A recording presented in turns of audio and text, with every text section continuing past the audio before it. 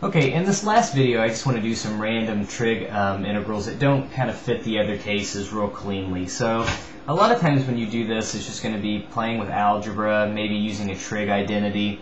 Sometimes just being fairly resourceful and clever, just a bit lucky. So in this problem we're going to integrate cosine squared times tangent cubed. A lot of times what I'll do is I'll put everything in terms of sines and cosines. And hopefully things cancel out. So I can write tangent cubed as sine cubed over cosine cubed. Well, that's nice because now you can think about the cosine squared as being over 1. So I have 2 on top, 3 on the bottom. I'll be left with sine cubed of x over just cosine of x dx. And now this is kind of like one of our other cases. Remember, if you had an odd power of sine, you could save that factor.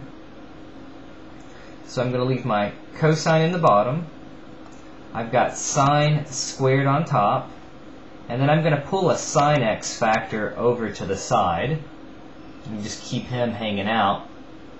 And now I'm going to use my trig identity on sine squared. I can write that as 1 minus cosine squared of x over cosine x times sine x dx.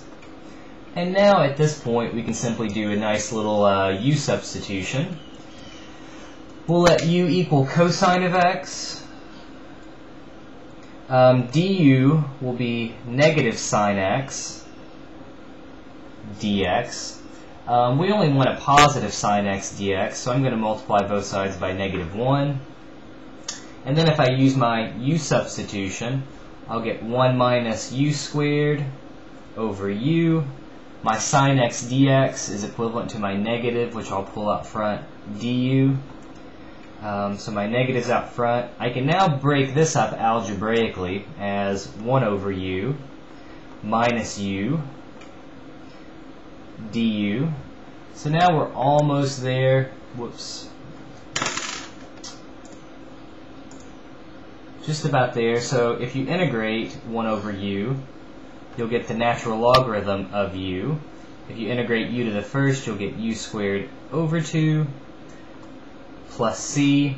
So then again, the last thing we need to do is just replace. So I'll have negative ln of u, which is cosine x, minus u, which is cosine squared x, over 2 plus c.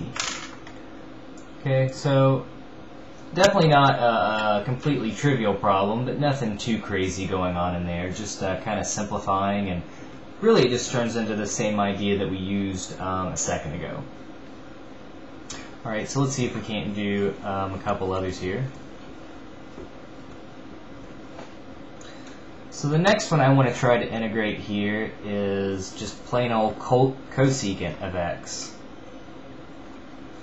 Okay, and this really, a lot of times if there's powers of cosecant and cotangent, you can do that problem the same way as when you do secants and tangents.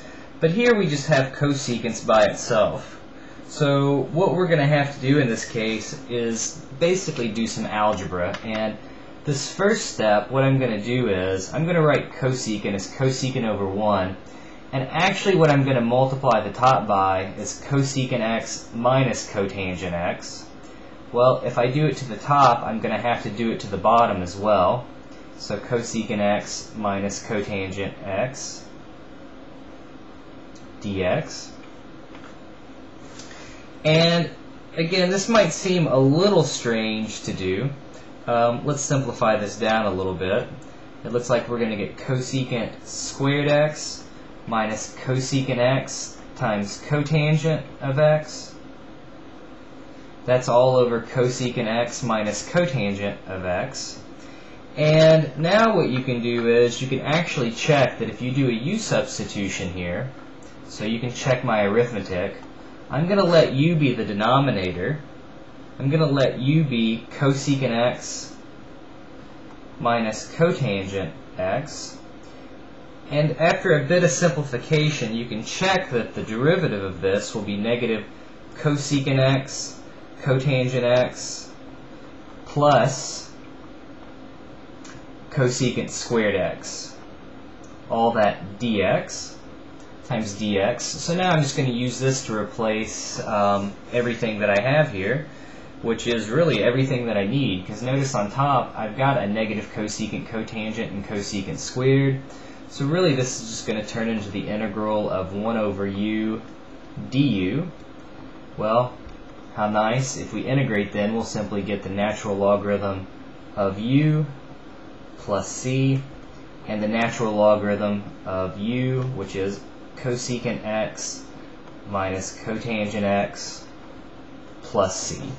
Okay, so I don't think this first step would, I don't know, at least to me, is not something completely natural that would jump into my head to do. So people often say, Patrick, how did you know how to do that? And I say, well, somebody showed me when I was taking calculus, and I just remember it. So I'm showing you, so hopefully you'll remember this little trick as well. So let's do just one last one.